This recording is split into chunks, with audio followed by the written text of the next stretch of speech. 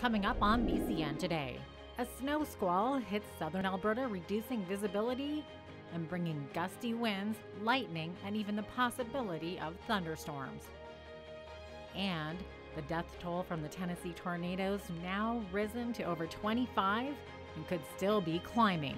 Plus, the province announces it will be funding an extra 18 beds on the Blood Tribe's safe withdrawal site. Your Canada. Your southern Alberta. Your stories. From our studios in the heart of Lethbridge, it's BCN Today with Jeanette Roche. Hello, and thanks for joining us on this snowy Wednesday. Just when we thought we were in the clear for spring, Lethbridge awoke today to a snow squall alert. A fast-moving cold front tracked across parts of central and southern Alberta this morning. Along the front, gusty winds and heavy flurries caused reduced visibility on the highways. There were also reports of lightning. Those heavy flurries should end late this morning, and then a mix of sun and cloud with a 60% chance of more snow and even a risk of a thunderstorm into this afternoon. We'll have a full look at the weather later on in our show. Quite the morning, though. Lethbridge police have charged a 29-year-old man in connection with an incident where a security guard was assaulted by a client at the supervised consumption site. Yesterday, just after 6 a.m., the security guard approached a man in the waiting area after he was seen injecting himself. Drug use is only permitted in the consumption area, and when the man was told to stop, he became agitated and shot the contents of the syringe, including blood and other fluids, into the security guard's face before being taken into custody. The security guard was treated at the hospital but will require ongoing treatment as a result of the exposure. 29-year-old Wade Allen Nicholas Crosschild faces numerous charges. The provincial government announced Tuesday that the safe withdrawal management site at the Blood Reserve will receive an extra $2.2 million in funding. The money will help create an extra 18 beds at the Bringing the Spirit Home site, which will bring the total to 24 beds. The province also announced $13.6 million this year for the Blood Tribe Police to help combat drug crime on the reserve. Provincial funding this year will increase $480,000 so that 5 additional officers can be hired. The amount of ground that they have to cover here, dealing with challenges in the communities, I think that this will help us keep people boots on the ground so that they can provide the services required to keep people safe. We have to innovate. We cannot simply do things as we have in the past. It's not working. We have to change the dial and change the channel as to how we provide services. That includes how we police. It includes how we provide treatment as well. The Blood Tribe Police has been under-resourced for many years, and that's no secret. As a result, the men and women of the Blood Tribe Police Service have been doing more with less. And that's a testament to their commitment to this community. This means that additional 3,755 spaces over the next 3 years will be created. It also connects clients to other services to help them continue on their path to treatment and recovery. The new funding for the Blood Tribe Police Service is part of a $1.4 million increase in the province's contribution to the First Nations policing program. 13 members of a Medicine Hat nonprofit group, which was being detained in Ethiopia, have received bail. Canadian Humanitarian said in a release Tuesday that bail has been posted for the organization's 10 Canadian volunteers, 3 Canadian staff, and 2 Ethiopian staff detained at an Ethiopian jail since February. The release says they are hoping the detainees will be released today. At that point, they will be free to move within the country, but it's uncertain when they will be allowed to fly back to Canada. Authorities have suggested the group may have to remain in Ethiopia until the investigation is completed. The group was originally charged with practicing medicine without permission and using expired medication. Canadian country music star Brett Kissel says a tornado narrowly missed his condo in Nashville early yesterday morning. He says much of the surrounding area in his neighborhood is in ruins. Kissel, who is from Flat Lake, Alberta, says the twister got so close to his building that cars in its parking lot had smashed windows. Meanwhile, rescuers searched through shattered Tennessee neighborhoods for bodies after tornadoes ripped across a 16-kilometer stretch in downtown Nashville and other parts of the state as families slept. At least 140 buildings were shredded, and authorities say at least 25 people were killed, some in their beds. It's like a freight train, whirlwind, explosive sound, and it was through fast. I mean, it seemed a long time, but after it went through, it went through pretty fast. And they're not really letting people in down there very much right now, so I'm just going to wait till tomorrow and then try to go volunteer tomorrow morning. Back home, there were some family friends that they found them laying in the bed together with the house collapsed on top of them.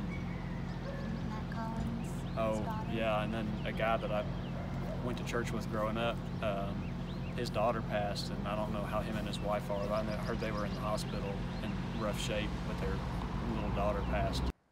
The Canadian Parks and Wilderness Society and the Alberta Wilderness Association are angry the province plans to partly close 20 provincial parks and hand over 164 others to private managers.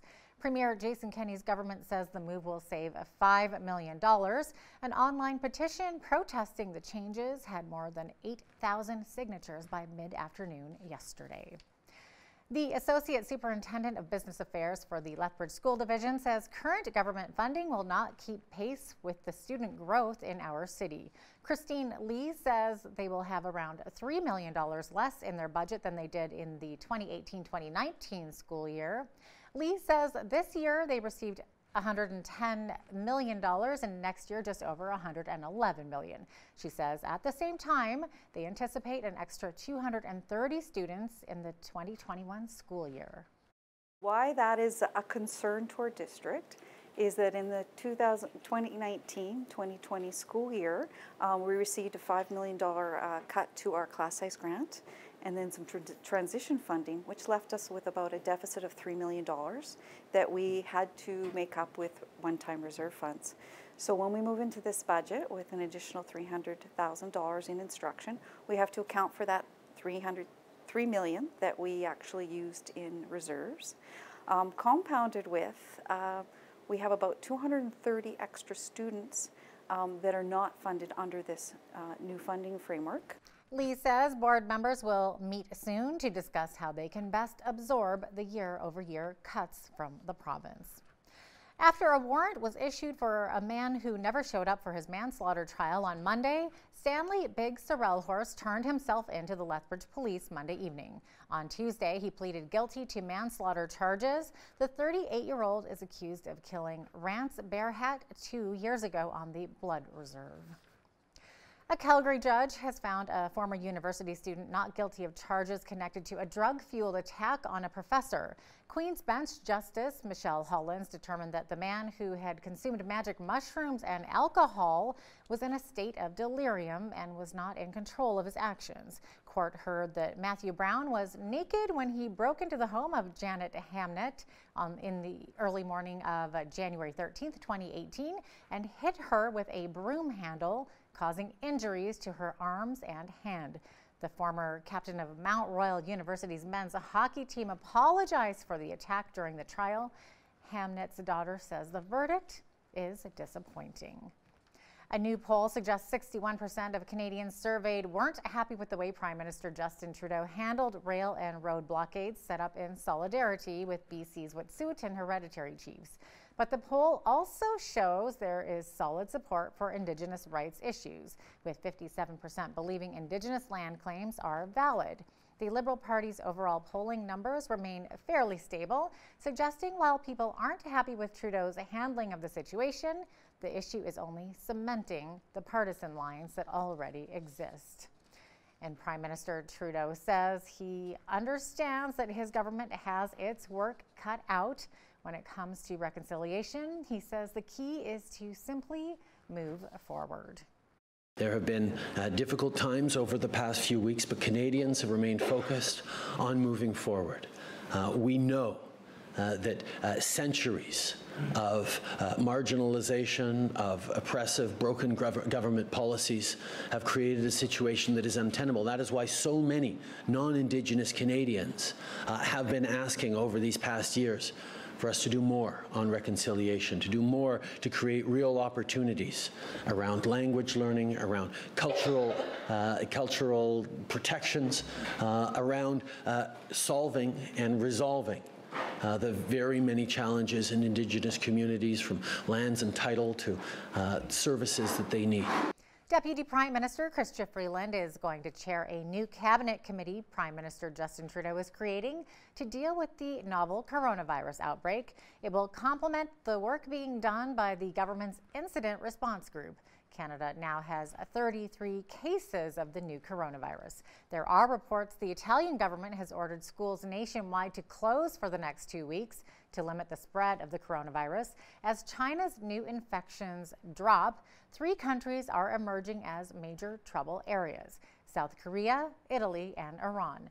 Iran reported 92 deaths among its 2,922 confirmed cases yesterday, the most of any country except China. Our foreign affairs expert Lisa Daftari says a vaccine may be coming sooner rather than later, thanks to the efforts of scientists in a lab in Israel. Interestingly enough, there is a lab in Israel that has been studying this virus even before it became the pandemic that it is becoming. And they said that they may have the first look at some sort of vaccine within weeks from now, but that vaccine will have to be tested and retested again. The full interview with Lisa Daftari is coming up later in our show. And here's an interesting twist on the coronavirus. 38% of American beer drinkers surveyed recently said they wouldn't buy Corona beer under any circumstances at the moment, suggesting that some people may be mistakenly linking the Corona brand with the coronavirus. Unbelievable. And south of the border, Joe Biden scored Super Tuesday victories from Texas to Massachusetts, revitalizing a presidential bid that was teetering on the edge of disaster just days earlier. The Democratic nomination race now looks like a Biden-Sanders two-person battle, according to White House correspondent Zeke Miller with the Associated Press.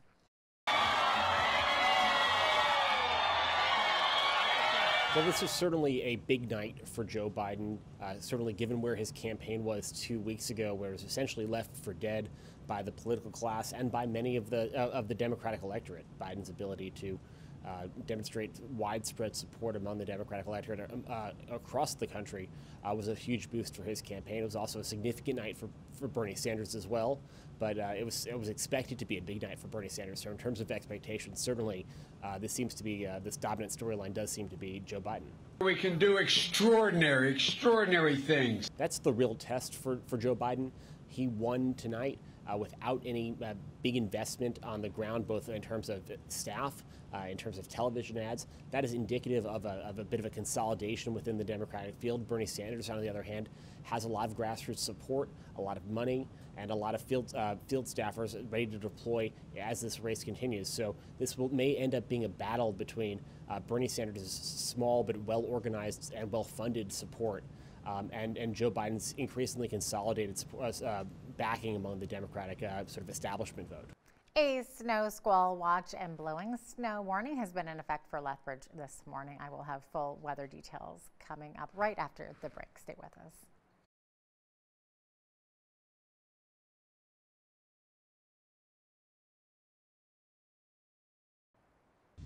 And welcome back to our very snowy, blowy Wednesday. Snow squall warning was in effect earlier today. We do actually have some risk of thunderstorms, snow thunderstorms later on today. Reduced visibility to 5 kilometers per hour. 4 degrees is the high, and into tomorrow we're going to see a high of 11 degrees with some sunshine. What can I say? It's southern Alberta. The weather is wonky here. And then Friday we could see it up into the teens, as high as 14 degrees with overnight showers into Saturday morning, which could turn into flurries. And then only a high of -8 on Saturday, -3 for Sunday, and then up to 6 degrees and on Monday and 9 on Tuesday rather. So we got a mix of sun and cloud too coming up on Monday and Tuesday as well. The almanac highs and lows this time of year. So 4 is the average high, -8 the average low. We're definitely in that range. 17 degrees was the high temperature back in 1987. And on this day in 1962, it was a freezing minus 32 degrees. The sun rose this morning at 7:07 a.m. and it will set at 6:18 p.m. Nice to see those days getting longer. Now looking over to the west coast today, lots of sunshine in Victoria and Vancouver with highs of 9 and 10 degrees there. Edmonton's high 3 degrees with a chance of snow there. Sunny skies in Calgary today with a high of 4 degrees. And then over in Saskatchewan, they're going to be seeing snow there as well. Saskatchewan's high 1 degrees. 4 degrees is expected to be the high in Regina today with a mix of sun and cloud and a possibility of some flurries. Flurries also expected today in Winnipeg with a high of 0 degrees. Now looking over to Toronto, they could see a chance of snow today with a high of 5 degrees. They're looking at a possibility of showers today in Ottawa with a mix of sun and cloud, a high of 3 degrees. 2 degrees is the expected high today in Montreal. Also a chance of flurries there. Lots of showers happening today in Atlantic Canada. Fredericton high 4 degrees, 7 is the high in Halifax, and 8 is expected to be the high over in Charlottetown with lots of rain. Rain also expected today in St. John's, Newfoundland with a high of 5 degrees. What can I say? It's a rainy, snowy country today. There you go. That's your forecast. Here's your Bridge City News Community Calendar. On Friday, March 6th, World Day of Prayer will be taking place at 2 p.m. at Southminster United Church and at 7 p.m. at the Coaldale Mennonite Church. All are welcome to attend. World Day of Prayer is an international interchurch event that will be celebrated in over 1,100 Canadian communities and in over 170 countries. The vision of this gathering is to restore hope to those who have been touched by injustice. So come join fellow believers in Christ as we lift up prayers of faith for our world. Come for a night of down-home fun to the Friends Winter Barn Dance on Saturday, March 7th, beginning at 7 p.m. at the Galt Museum and Archives. Proceeds will go towards educational programs at the Galt. Tickets are $30 for adults, $20 for youth ages 11 to 17, and children 10 and under are free. Purchase yours by visiting galtmuseum.com. Celebrate Recovery is a Christ-centered recovery program for any hurt, hang-up, and habit. This group meets Friday nights at Park Meadows Baptist Church. The evening begins at 7 p.m. with small group sessions at 8 p.m., followed by coffee and dessert at 9. For more information, visit celebraterecovery.ca. And that's your Bridge City News Community Calendar. Today's daily life hack is dedicated to all those who work in retail or customer service. Here's a fun one. Place a mirror behind you at your workstation because customers will be nicer as no one wants to see themselves being a jerk. There you go. That's your daily life hack. Probably some good advice. Not only do pets give you unconditional love, but they have been shown to be psychologically, emotionally, and physically beneficial to their companions. BCN stopped by the Lethbridge Animal Shelter and we fell in love with a 7-month-old puppy named Kona. She's ready for adoption, and here she is with this week's BCN's Pet Feature. This pet feature is brought to you by Aqua Steam Services, Carpet, Upholstery, and Tile Care. Hi everyone, it's Officer Sherry with Lethbridge Animal Services. Today I am here with Kona. She is a 7-month-old Shepherd Cross that was surrendered to us a few months ago. She's finally available for adoption. She's been spayed, microchipped, and vaccinated. To view Kona or other adoptable pets, make sure to check us out on Facebook at Lethbridge Animal Services or Instagram at Lethbridge Animal Services. This pet feature has been brought to you by Aqua Steam Services, Carpet, Upholstery, and Tile Care. Experience the clean difference. What a little cutie Kona was. Okay, here's one that makes me extremely nervous just thinking about it. Daredevil Nick Wallenda is going to cross the Masaya volcano in Nicaragua on a tightrope in a live 2-hour TV special this evening. Wallenda says he'll be contending with the wind, the heat, and heavy volcanic gases. The 41-year-old calls it a wire walker's worst nightmare. Yeah, a big part of my training, I will be practicing in a smoky room, but it's training, believe it or not, with my eyes closed. It's training with a gas mask on. It's training with goggles on. It's training with wind machines. It's kind of throwing every element that I'll be facing. Of course, we can't recreate the actual sulfuric gases that are in the air, but wearing the mask, which filters that out, is a great simulation of that. No, so the cables can't go up early because that sulfuric gases in the air will actually eat through the cable to the point where it will actually crumble. We've had pieces of cable there that I can grab, and I've got video of it, and they literally just fall apart in your hand. So we can't put it up in advance. It's got to be put up very short window prior to the actual walk. So my training now is done in Florida, Sarasota, Florida, which is where I'm based. I train in my backyard there. I've got a wire about 750 feet long where we simulate winds and we simulate, I'll walk blindfolded, we simulate the tensions and everything that I'll be feeling on the wire itself so that I'm prepared for all of that. Good luck, Nick. I don't think I'll be brave enough to be watching that one live. Well, if you're not familiar with escape rooms, they are attractions in which you have to solve mysteries to get out. They've become really popular, especially for companies that want to develop team building amongst employees. There are several escape rooms right here in Lethbridge, and we wanted to know just how safe these rooms really were. BCN's Loris Alexander went to the Great Escape to find out for us. Imagine you're about to enter this dimly lit room. Or you're locked in this room, and there's some sort of emergency like a fire. There's no time to solve clues, and you need to get out fast. That's why the owner here at the Great Escape says there's safety precautions in place. At the Great Escape, you have 45 minutes to navigate the Wild West room. Without our camera light, it's pretty dark, and all you have is your brain. So the Wild West room, basically what you're trying to do is you are looking to steal Willie Jackson's gold. So you have 45 minutes to get in there, find the gold, and get out of there before he returns. That's just one game. There is also the game plan and inheritance. The owner says they try to make the decor look realistic, but here's what's not so obvious. So there is cameras in all the rooms. We can see everything that's happening in the room at all times, and we kind of monitor the games to see where they're at, how they're doing, just make sure that nothing's going wrong for them. And we can always communicate with them through our hint button. We have a hint button inside the room. Anytime they need some help or have a question, they just press that button, and it lights up a little light here for us, and we go in there and we kind of help them out. Escape rooms are very popular. Yeah, so while the riddles and clues are tough, the Great Escape says safety is easy. For Bridge City News, I'm Loris Alexander. What are some of the biggest challenges farmers in southern Alberta face today? Soil conditions, competition? How about the ban of Canadian canola to China? Ken Coles, the executive director of Farming Smarter, gives us his thoughts next. And that's coming up right after this short break, so stick around.